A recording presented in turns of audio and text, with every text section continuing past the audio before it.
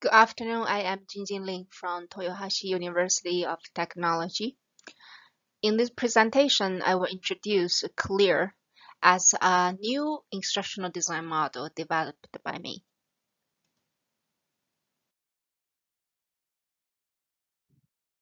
Kids were scared of exams, while adults are scared of deadlines. Exams are based on remembering things. Deadlines are based on creating things. Yet there's a gap between these two realities formed, one in schools, one in societies. We're not quite preparing our students for the future employment in a very creation task-based society.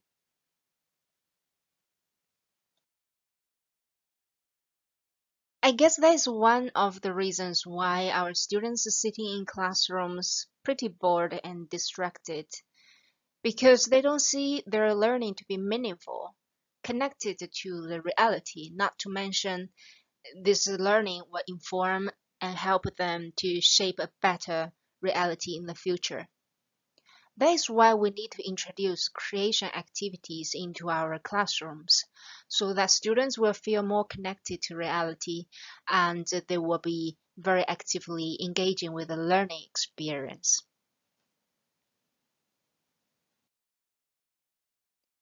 The CLEAR framework promotes the adult reality and positions creation as the core of the learning experience. The abstract knowledge is facilitated to form its shape in student creations. It is a series of educational events that a teacher can easily integrate into an online classroom. It starts with create, which is to inform learners that they will need to create a tangible or digital output throughout the class as part of the assessment. The creation assessment is actually carefully designed by teachers like a map. It will guide students to acquire must-know content in the course. As for those more demanding students, and bonus learning materials will be given so that they can extend their learnings. As the fourth step, students will apply what they have learned to the assigned creation tasks. Finally, students will be tested to see how much they have remembered from the course. The spirit of CLEAR framework is we create to remember instead of we remember to create. The CLEAR model is in contrast with the 6 categories of cognitive processes in the Bloom's taxonomy, which starts with a cognitively easier process such as remembering, and end with cognitively more complex processes such as evaluating and creating. The taxonomy was revised in 2001 and used more intuitive verbs such as remember, understand, apply, analyze, evaluate, and create um, to convey the 6 cognitive processes presented in the taxonomy. However, my personal observation is that for an adult learner, you don't need to wait until you finish all lower levels of cognitive activities in order to apply the higher level of cognitive activities. In fact, um, it it works, for instance, for me better that I started creating something, for instance, creating this presentation in order to organize my thoughts, organize my thinking, and convey my learning progress. And it turned out to be a much more effective way for me as a learner.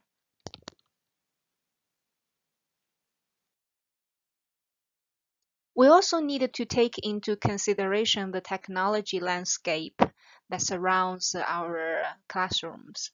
When Bloom's taxonomy was born in 1956, there was no internet, and to merchandise the attention of the public was not even an idea. When it was revised in 2001, all popular social media were not born yet.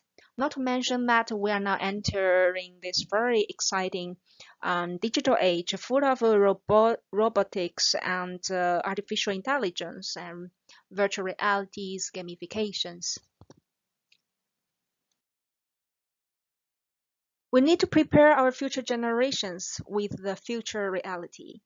If you teach Generation Alpha to sit still in classroom, listen, remember, and apply later, they will be very bored. We need action now.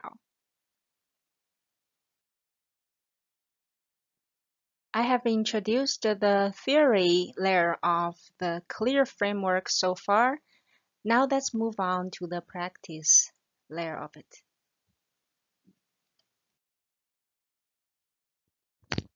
At the beginning of the course, you need to measure the existing knowledge of students on the topic, and such measurement needs to repeat at the end of the course so that the learning progress of learners can be evaluated.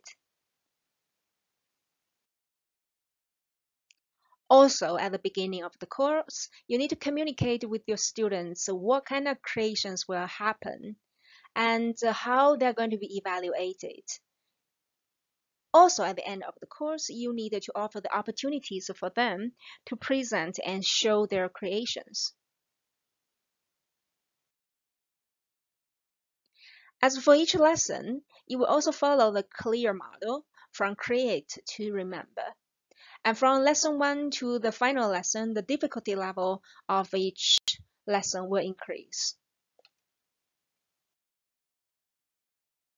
As a result of such a practice, in the end of the course, you will have a template course, which closely follows the clear model. You can reuse it in the future iterations of this course. You can copy and share it with others. Others can modify it for their own classroom usage. It's perfect as a training method to simplify the faculty development programs because all the training will take place when teachers are redesigning or designing from scratch their classes.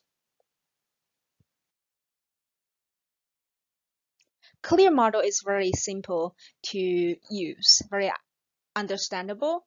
It combines the theory and practice guide in one model, and it brings the basic goal of helping students to remember to this instructional process and introduces the creation-based learning experience so that students can be more connected to reality and more prepared for future reality. I'm now doing some ongoing work to validate the model against the literature, consulting award-winning teachers to see how feasible this model can be. And I'm also running online experiment to evaluate the effectiveness of it. Further work on this theory can be found on the website of the project here, as you can see on the screen. Thank you very much for your attention. If you have any questions now, please do not hesitate to address it so we can discuss it further.